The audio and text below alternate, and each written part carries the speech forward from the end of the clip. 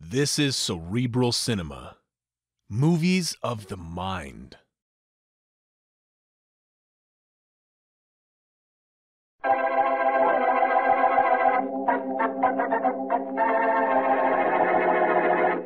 Blackie, all I want you to do is open a safe. Mr. Smith, the trouble with you motion picture people is that you see too many movies. I'm serious, Blackie. Well, perhaps you'll tell us more about it, Mr. Smith. Certainly, Miss Wesley.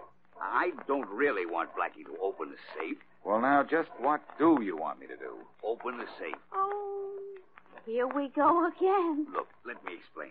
As I told you, I'm supervisor for Herald Productions. We're making a big picture here, and we have a safe-cracking scene in it. We just want to make sure we don't have our man open a safe that can't be opened, and we want to make sure that when he does open it, he opens it properly. Well, that should be simple. But it's not so simple when you don't know anything about safes or how to open them. We'd like you to give us a little technical advice. I'm sorry, Mr. Smith, but giving advice is a little out of my line. Let me suggest it might be a good thing for you to do. Taking advice is a little out of Blackie's line, too. I asked for that, didn't I, Mary? Oh. Look, Blackie, we'll pay you for your services. Isn't this all a little silly? Of course not. We do this all the time. When we make a picture involving airplanes, we get a pilot for technical advisor. When we do a sea story, a seaman advises us. Yes, I think I've noticed a credit line for the technical advisor at the beginning of pictures. Mary, there's a credit line for everybody at the beginning of pictures. Oh, you know where Look, it is. Blackie, all you have to do is come down to the studio while we're making the safe-cracking scenes. How about it, Blackie? Oh, Blackie, I've always wanted to see him make a movie, please, huh? Oh, all right. Maybe a movie studio is the one place in the world I won't run into Inspector Faraday.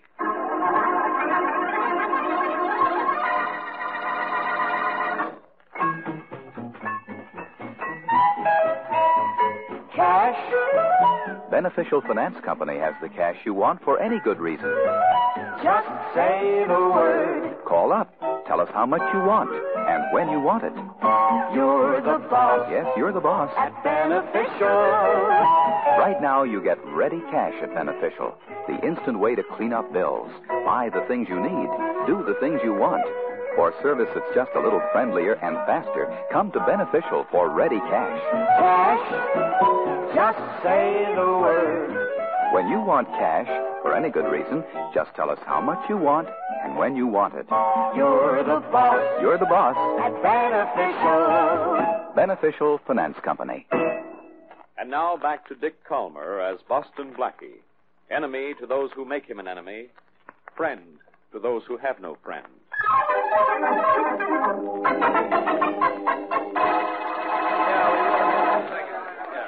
All right, let's have quiet now. Okay, Mr. Tony. Quiet! Quiet! Quiet! All right, we're going to make this a take. Can we have some quiet, please? It's a close-up. The camera will dolly in this way, get a full shot of the trunk, then pan to the left, pull back to film the entire room for the rest of the scene. Have you got it? Right, Mr. Billy.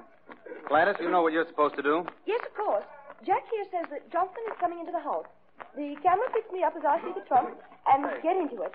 I stay there until Johnson leaves. All right. Jack, you all set? All set, Mr. Billings. All right, then, let's go. Mr. Billings. Mr. Billings. Oh, Smith, look, I can't talk now. We're set to shoot a scene. Mr. Billings, I've brought Boston Blackie. He's right here. Oh? Hello, Blackie. Going to help us out on those safe-cracking scenes. Look, stick here for a while, will you? Well, sure. Go ahead with the scene. Don't mind me. I'm here, too, you know. Don't mind her either. Oh, Hey. Miss Wesley, Mr. John Billings, our director. How do you do, How do you Mr. do? Wesley? All set to roll, Mr. Billings. All right, take it. Place, everybody. Who was that, Places. Mr. Smith? That's Bill Barker, the assistant director. Oh, and the people on the set? The girl is Gladys Ronson, our leading lady. The man is Jack Winters, just a supporting role. The fellow Johnson you'll see in a minute plays the heavy. Light. Say, I think I'm going to like this. Smith, get some chairs for Blackie and Miss Wesley. Of course. We'll have to have quiet now for a few minutes. This is a take. Scene 122, take one. Action. Camera. Roll 'em. What are we going to do if he finds me here? I'll be able to answer that better in about 10 seconds. He's coming up the walk now. Does he have his gun? When doesn't he? There's no back way. How do I get out of here? I'll have my gun on him the minute he comes in the door. Oh, no. No, I don't want any shooting. The trunk. I'll hide in there. Well, you'll have to do something, but hurry. Tell him I've gone. Tell him I was never here. But just look at this trunk. Hurry. Close the top. Quick.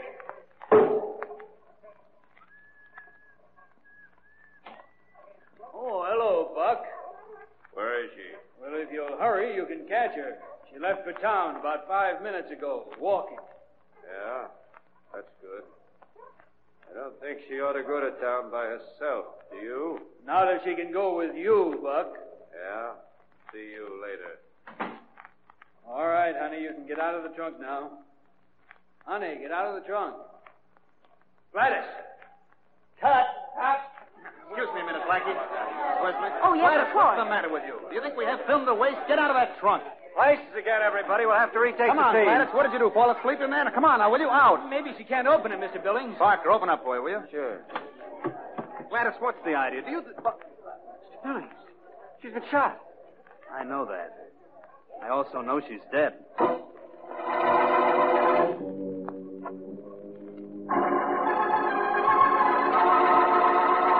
All right, bring the trunk in here and set it down on the floor. What are you going to do with it, Blackie? Have a look at it, Mary. Before Inspector Faraday gets here. Thanks, fellas. I'll open it myself. There must be a bullet hole in it somewhere. I couldn't find one when I gave the trunk a once-over lightly out on the set. Oh, Blackie, what an ugly jackknife. Where'd you get that? A friend of mine sent it to me in hopes I'd cut my throat. Oh, darling. Why are you scraping the lining of the trunk? To see if any kind of a gadget was in here that could have fired a gun. No. No, nothing at all. No bullet hole either. Well, put that knife away, will you? Makes me nervous. I'll put it over here on the table. I may need it later. Don't let me forget it, though. No, I won't. Uh-oh. Look who's coming. Uh-huh. Inspector Faraday, and with Mr. Billings, too. Faraday is probably asking Billings for a job in the movies as a cop, but he won't get it. Why not?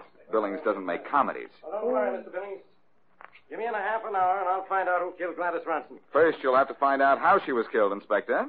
Blackie, what are you doing here? Smiling, Faraday, but just for a few minutes. I'm going to be laughing at you. You two know each other? I'll say I know this guy, Mr. Billings. Like a book. Sure, but Faraday can't read. I'll ask you once more, Blackie. What are you doing here? Blackie is technical advisor on a few scenes we're going to shoot, Inspector. Well, take my advice, Mr. Billings, and get rid of him before you have more than murder around here. Is this the trunk Gladys was in when she was shot? This is it, Faraday. I didn't ask you, Blackie. Is this it, Mr. Billings? Yes, it is. You'll be able to tell from the pictures your men took what position she was in at the time. I wish I'd been able to get here before they removed the body. Say, where'd the bullet enter the trunk? I've been eagerly waiting for you to ask that one, Faraday. The bullet didn't go through the trunk. All right. So it was fired inside the trunk. Try again, Faraday. In games like this, you always get 3 guesses. You have 1 to go. I'm not playing games. And if I hear any more from you, you're going to be the one to go. I'd like to leave right now, but I don't want to miss the look on your face when you realize no bullet went through this trunk and no gun was fired from inside it. Oh, that's crazy. You must be out of your mind. If you had one to be out of, so would you be after you look over this trunk. What size straitjacket do you wear? I wear a 40. None of your wisecracks, Blackie. I'll find a bullet hole in that trunk. So help me, Faraday, there isn't one. I've been all over it. Well, I'll take that trunk to the police lab, and we'll give it a professional going over. May I come along, Inspector? No, absolutely not. That's all right with me. Goodbye, Inspector. Goodbye. Aren't you leaving?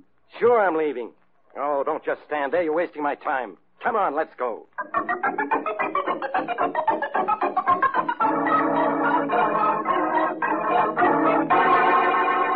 I don't get it.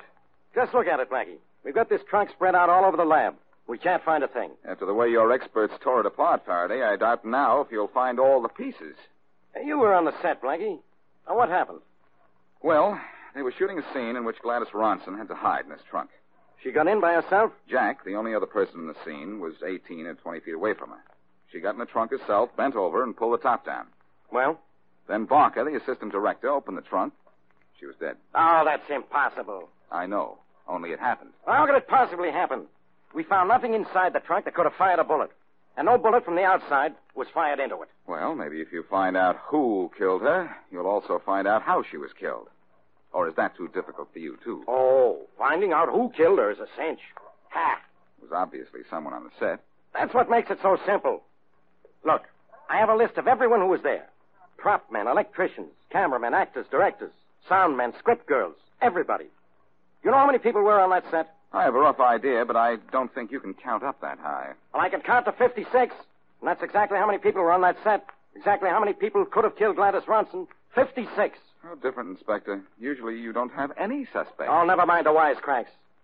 If you're such a smart guy, you tell me who killed her. If you were a smart guy, Faraday, you'd know that when you don't know how a person was killed or who killed that person, You look for a motive as your clue. Oh, I suppose you know why she was killed. No, I don't, Inspector. But if we can first find out why she was killed, that may lead us to who killed her. And then maybe the killer will tell us how it was done.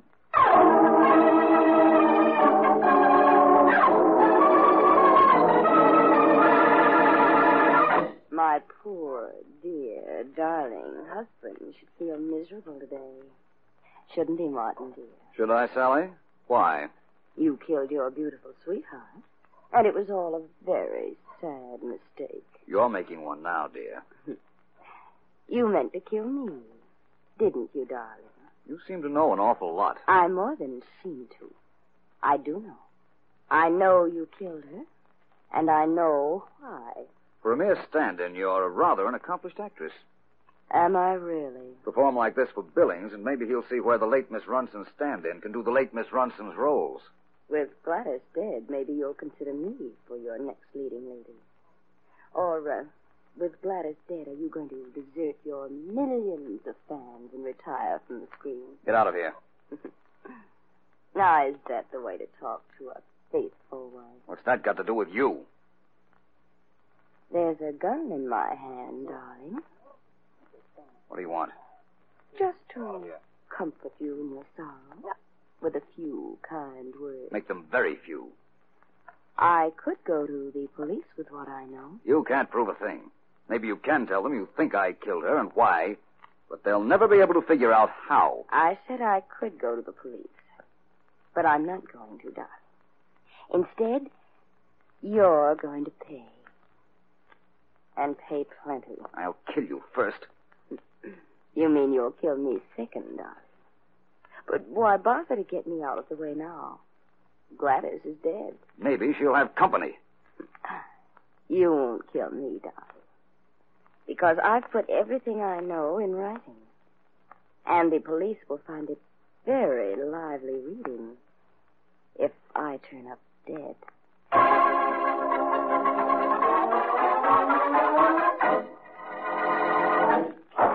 All nationwide claim adjusters present or accounted for. Good.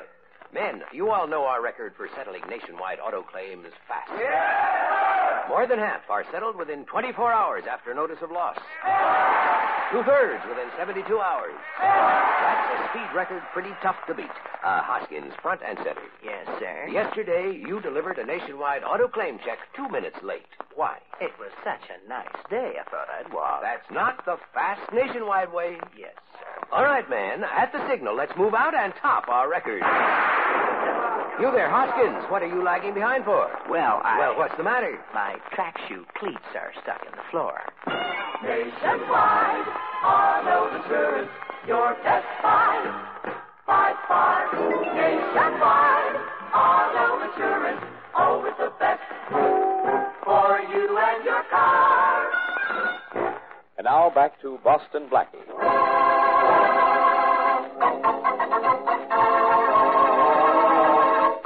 Present during the shooting of a movie scene, Blackie and Mary Wesley witness a baffling murder. Gladys Ronson, movie star, is shot to death inside a trunk, though no gun was in the trunk and no bullet passed through it. Police lab investigation finds no clue, and as we return to our story, Blackie, Mary, Faraday, and Mr. Billings, the director, are in the prop room searching for the murder gun. Well, Blackie, so far we've looked at about 400 guns, and 5 of the same caliber that killed Gladys Ronson. Here's the sixth, Inspector, and that's all we'll find. Why? Because that's the last one in the place. Well, can we tell if one of these guns fired the shot? Yes, we can, Mary. I'm sure none of these were used. The prop man wouldn't let a gun out without a signed requisition. People don't sign a requisition for murder, Mr. Billings. Can't we find that prop man? I'd like to talk to him. When we find him, I'll do the talking. What are you doing with those guns, Faraday? I'll take him to headquarters to have them tested. Must you always take everything to headquarters? Let me have them. I'll tell you which one, if any, fired the shot. What are you sniffing for, Black? A possible clue. Pop. This gun hasn't been fired in months. Let's have another. This one has a silencer on it. So do 3 of the others, wise guy.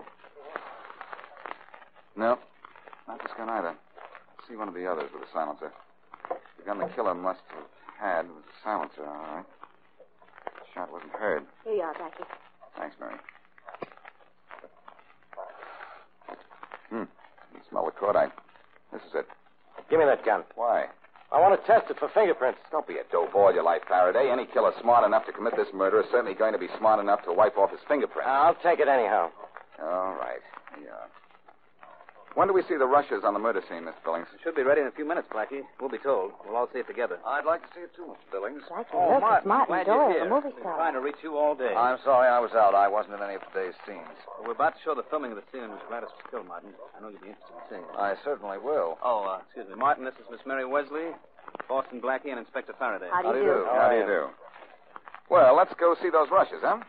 Maybe when I look at the screen, I'll see a killer behind it.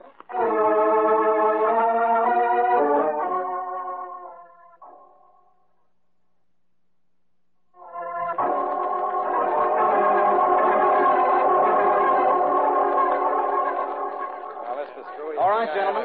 Ready to show the film anytime you're ready to see it. Well, turn out the lights, Billings, and let's go. Right away, Inspector. What's the matter, Faraday? Has the excitement of a free movie upset you? Oh, quiet, Blackie. You don't mind if I sit next to you, do you, Miss Wesley? Why, not at all, Mr. Doyle. This is the first time I've been to a movie with you, when you weren't on the screen. Everybody ready? Just a minute. Is everybody here? I think so. Let's see. There's Blackie, Miss Wesley, Martin Doyle. Jack Winters, who was in the scene with Miss Bronson when she was killed. Barker here, the assistant director. And you, Billings. I guess we're all here. Turn out the lights, will you, Barker? Yes, sir. All right, operator. Roll 'em. What are we going to do if he finds me here? I'll be able to answer that better in about 10 seconds. He's coming up the walk now. Does he have his gun? When doesn't he? There's no back way. How do I get out of here? I'll have my gun on him the minute he comes in the door. Oh, no. No, I don't want any shooting. The trunk. I'll hide in there. You'll have to do something, but hurry. Tell him I've gone. Tell him I was never here. But don't look at this trunk. Hurry. Close the top, quick.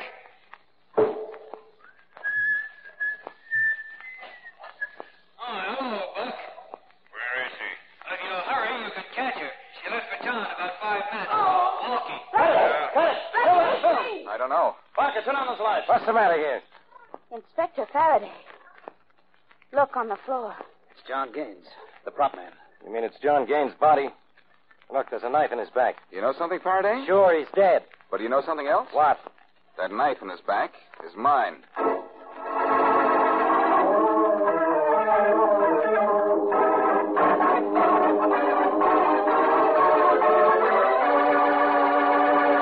Here's the script of the movie we're making, Blackie. I don't understand why you want to look at it. A lot of things I don't understand, Billings. Well, you know why John Gaines was killed in the filming room and what he was doing there? I do know that much. The murder gun was taken from the property room. Maybe Gaines saw it being taken or being brought back. In either case, he was marked for murder. Well, Blackie, he wasn't in the filming room when we started the picture. No, he must have come in during the filming to see Faraday. Or if that wasn't the reason he came in, his killer thought that was the reason. You know who his killer is? Gladys Ronson's killer. But knowing that still isn't any help. The only thing I do know so far is that instead of having 56 suspects, as we had at first, now the suspects are narrowed down to the people in the filming room. Well, that's Barker, Jack Winters, you, Miss Wesley, Martin Doyle, and myself. And Faraday. Where's Faraday now? Questioning Barker, Winters, and Doyle. Blackie, who do you think killed Gaines? Tell me which one of those three killed Gladys and later picked up my knife, and I'll answer that. Where in this scenario will I find the scene in which Gladys was killed? Let's see. Around page 82. But I don't know what good looking at the shooting script will do you. I know the murder wasn't written into it, but you never know where your next clue is coming from. Oh. Yeah, here's what I'm looking for. Find anything? No, not yet.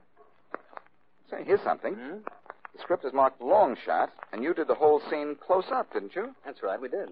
Did that involve any major changes in your plans for shooting the scene? No, nothing serious. The camera setups were different, of course, and instead of using Miss Ronson's stand-in, Sally Green, we had to use Miss Ronson herself. Those are the only changes, huh? Yeah, that's all we Say, had. wait a minute. That gives me an idea.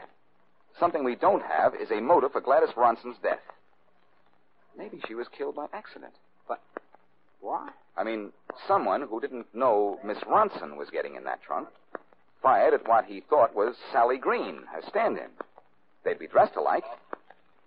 Now, who didn't know that change had been made? All of us knew, Blackie. Barker, Jack Winters, Johnson, Gladys, Sally. All of us. Are you sure everybody knew? Everybody on the set.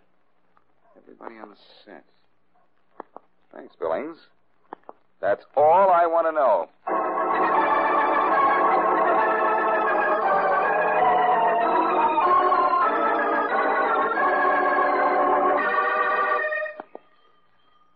Come in. Is this Sally Green's apartment?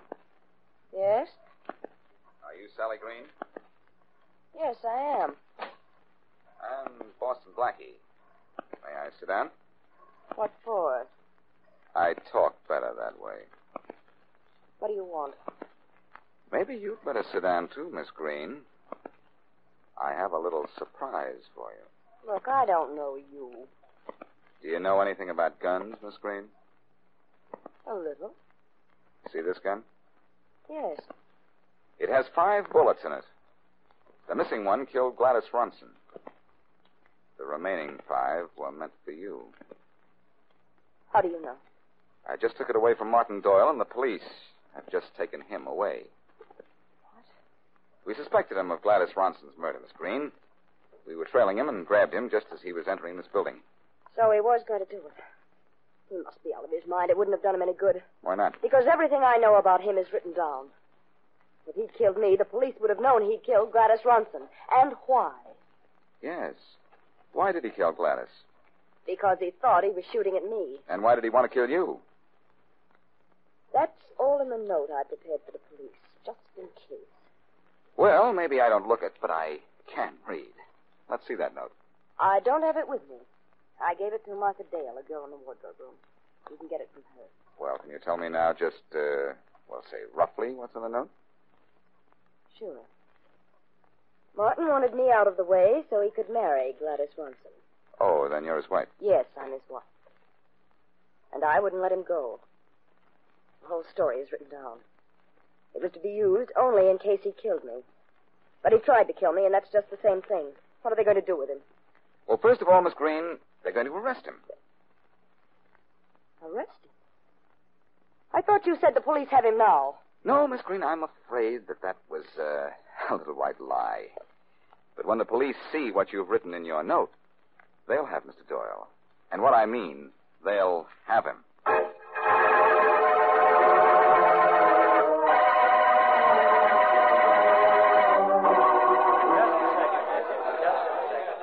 All right, let's have some quiet now. Quiet! Quiet! Quiet! All right, everyone. This is a take. Ready, Jack? Ready, Mr. Billings. Ready, Doyle? All set. All right, Barker. Let's make this good. Right, Mr. Billings. Places, everybody. Places. This is the take. Hello, Billings. Oh, hello, Blackie. Well, will you hold it? We're just about ready to shoot a scene. Scene 160, take 1. Lights. Action. Camera. Roll 'em.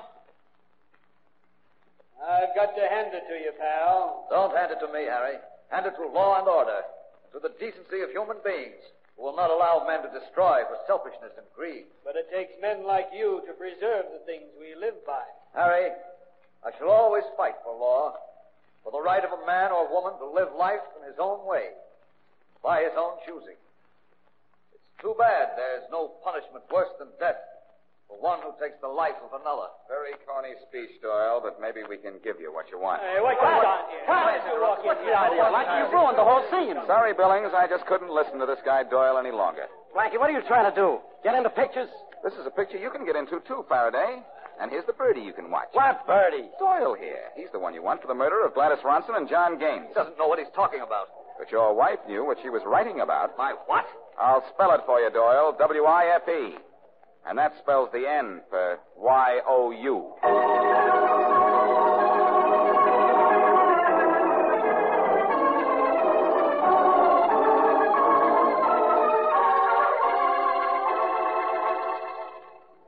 Well, Blackie, for once you didn't have to explain anything to Inspector Faraday, did you? No, Mary, even in third grade they teach you to read. When Faraday saw that note Sally Green had written, he knew Martin Doyle was his man. Yeah, but I wish you'd explain something to me, though. I know what you mean. It was the one thing that I did have to explain to Faraday.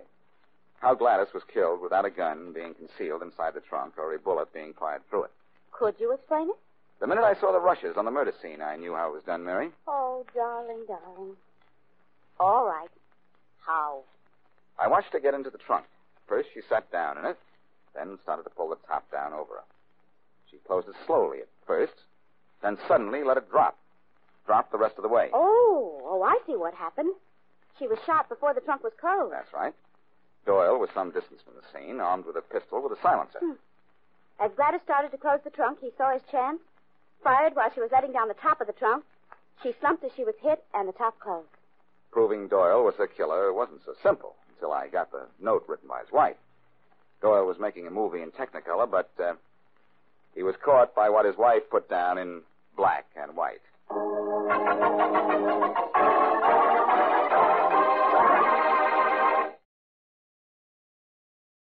Cerebral Cinema hopes you have enjoyed this movie of the mind.